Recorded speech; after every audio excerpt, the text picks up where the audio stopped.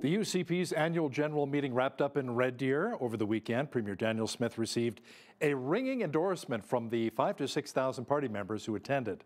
Now, to chat about this in more detail is our legislative reporter and the Alberta correspondent with the National Post, Tyler Dawson, who joins us once again from Edmonton. Tyler, the UCP had their leadership review and Smith received a 91.5% approval rating. Does this really vindicate the work she did over the summer to maybe appease the grassroots within the party? It's a really good question. The way the UCP runs their annual general meetings is pretty much any member can show up. But you buy a membership, I think you need it like 21 days in advance, and then you can go and then you can vote. In this case, there was no advance voting. So, if we recall the leadership race back in 2022, it wasn't just day of voting, there was mail-in ballots and things like that as well. So this review was strictly the 6,000 people who attended. I think about 4,800 people or so voted. And so it's a bit of a complicated question because, yeah, it's a massive endorsement. But it is also the endorsement just of the 6,000 people who are there. So what it is, though, is it sidesteps one of these questions that has sort of dogged Conservative Party leadership reviews for a long time, and that is what is the sort of threshold needed to stick around. We look back to Jason Kenney's leadership review in 2022. He got 51.4%, I think. He said, well, that's not enough to stick around. Ralph Klein got 55 or so percent back in 2007, I think. That was not enough for him to stick around. Alison Redford got 77%. I believe she's stuck around for a bit longer than that. But it's always been a bit of an open question. What is this threshold, and whose views are sort of being represented in one of these leadership reviews? Many on social media were saying that we're really sad is that you had tens of thousands of other party faithful who didn't get the opportunity, like you said, to vote on the leadership. But that's just really how it works with the AGM, doesn't it? Yeah, that is how it works. Certainly how it worked this time. The UCP is a huge party, right? It's one of the biggest political parties in the country, and this, as it happens, was also probably one of the largest political conventions ever held in Canada.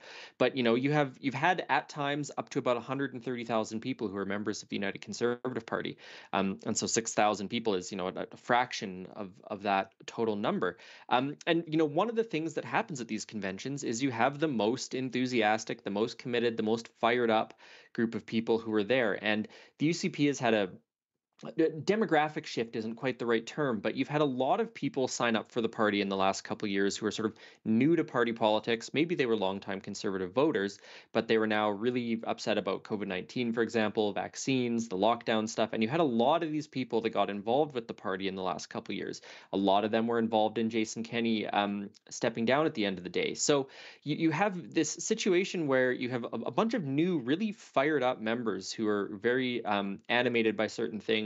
They're going to the conventions, they're spending the money, and then you have this other 120,000 people perhaps who maybe they may well be new members as well, but they could also be some of these more longer term committed volunteers, party members, the ones putting out signs, making phone calls, that just don't go to the convention. And you're right, we have no idea what all of those people think. Now, you had a chance to chat with Premier Danielle Smith, Tyler. She said the AGM was really about being a policy-generating workshop, and now she'll work on policy to make sure that it's supported by the majority of Albertans. Could this maybe potentially backfire with her base? Well, it could. The thing about a convention is you're obviously talking about the most conservative policy. It would be the same at a liberal convention. You're talking about the most liberal policy. When it comes time to turn that into legislation, turn that into regulations, there's some stuff probably at the convention that might not be that palatable to the 4.8 million other Albertans out there. So that was sort of the question I put to Smith, because she's worked very hard over the past 6 months, as you alluded to off the top, to talk with her party's grassroots, to answer any and all questions that have come before her, to introduce legislation last week with the amended Bill of Rights, with the pronoun policy stuff. These were obvious policies put in place, announced to try and make her party's grassroots happy, because those are things that her party's grassroots wanted. The question in all of these circumstances is really, how do you sell that to the rest of the public? And so the sort of political jargon for this is, do we see a pivot coming out of this? Do we see her turn towards some of the other issues that are out there, education, affordability, healthcare, whatever? But then if you have this really animated group of policymakers who attended the convention, who voted for these 35 new policy resolutions, who are really fired up, if they don't see movement on that, yeah, they might get mad. They could push, in theory, for another leadership review, as happened with Jason Kenney. They could get upset and, try and turf her the next time there's a leadership review. They could stay at home in the next election if they're mad enough. So there is the possibility that this backfires. But of course, and that's the eternal question for any political leader, is what do you do that's going to make your party happy? What do you do that's going to appeal to the voters across the rest of the province? So that's something certainly to watch in the days ahead.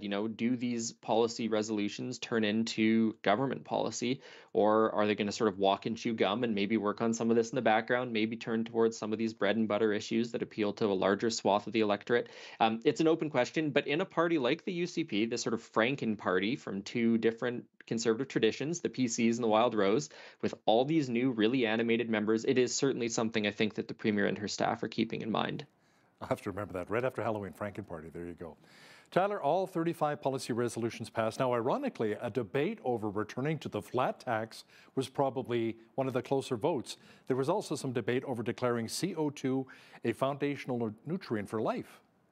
Yeah, the flat tax one was kind of funny. We were all sitting there at the media table, and all the yes votes went up, and then all the no votes went up. And one of my colleagues leaned over and said, Was that the closest one we've seen so far?" And I said, "Yeah, well, I think so, actually," which is really weird because that's a classic conservative policy. That was the income tax policy that the PCs had for the 40 years or so they were in government, and it was changed under Notley.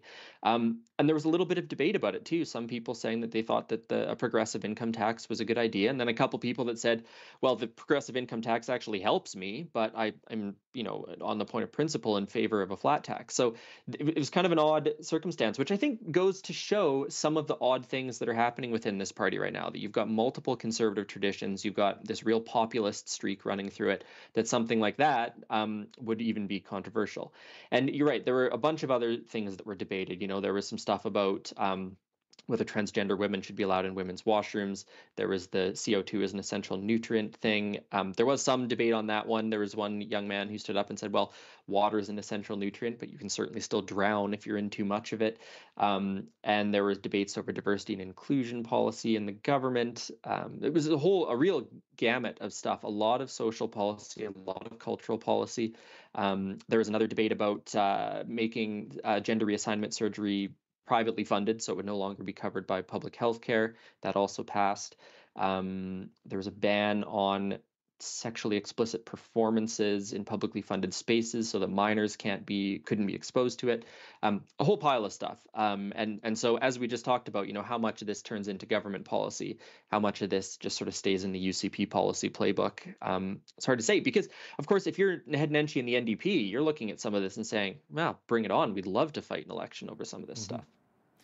So Tyler, let me ask you something. When you covered the AGM in Red Deer on Friday and Saturday, did you see more progressive conservatives, social conservatives, or was it kind of split down the middle?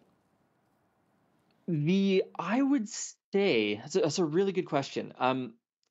Usually you'd see in the debates over policy, you'd be able to see some of those distinctions relatively clearly. If there were progressive conservatives there, they did not expend a whole lot of their energy arguing against some of the socially conservative policies. And the thing that I found really interesting about this is we all watched Stephen Harper as prime minister, and he worked very, very hard to, on one hand, keep his social conservative base happy, but also he didn't really legislate on many socially conservative issues. It was not something that he felt was going to benefit his party. It was going to be a real electoral risk when they were fighting over seats in, the GTA or the Vancouver area. To go down this road, and that does not seem to be the way that the UCP is approaching this right now. And I think part of it is there are certainly social conservatives who are very concerned about medical treatment for transgender minors or pronouns in schools, things like that. Those are not necessarily the issues that really animate progressive conservatives. That they're not super hyped about having this fight. That doesn't mean they don't agree with it, though. And that doesn't mean that they don't think that these policies can be sold as sort of common sense policy ideas to the rest of Alberta. So I think that's probably why you didn't see a whole lot of debate on some of these topics. That even if these aren't their policy priorities, even if they maybe don't think this is the wisest policy direction to be going, they may still agree with it. So I would say, generally speaking, yeah, there seem to be a lot of social conservatives. Although maybe they wouldn't identify as such, right? You know, if you think social conservatives, you maybe think people who are really still animated by abortion, for example, or same-sex marriage. I certainly heard nothing about either of those things, although there were some anti-abortion advocates, pro-life advocates there. But it certainly was people who were in favor of or excited by some of this social and cultural policy, I think is probably fair to say. And you know, Tyler, polling has shown that Albertans are very concerned about healthcare, education, and affordability. Some of that was discussed at the convention, including calls for tax cuts and eliminating smartphones in classrooms.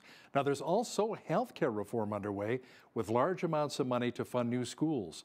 Will the province see any tangible results? Well, that's sort of the million-dollar question, I think, after, the millions of dollars are spent.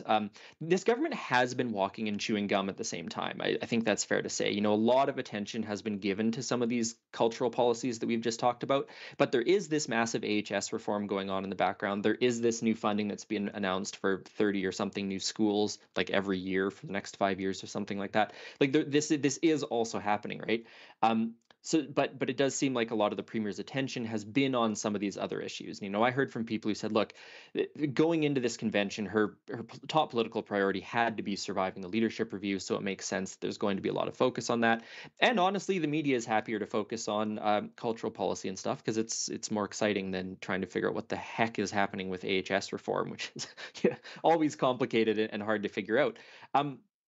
But because those are the polling priorities that Albertans talk about all the time, that is something I think that the government is thinking about and will need to think about. And you'd mentioned results. Of course, the obvious place where you need to see results is in healthcare. Are wait times going down? Are people getting surgery more expeditiously? Are health outcomes improving over the next couple of years? And part of the reason I think why some of that stuff isn't at the fore right now, the tax cut being a great example. The government announced this during the 2023 election campaign. They have not implemented an income tax cut. Well, the election's not for another 2.5 years or so. Some of those results, some of those cuts, some of those policies, they're going to want to do in the lead up to the election, as opposed to doing it now and then maybe everyone forgets about it when it's time to cast a ballot. And a special debate was held Saturday on the Alberta Bill of Rights. Let's talk about that for a moment here. Some amendments were announced last week by the government, but a number of convention goers were upset that they really didn't go far enough. Can you explain? Yeah, so there had been consultations over the past sort of year on what to do about the Alberta Bill of Rights.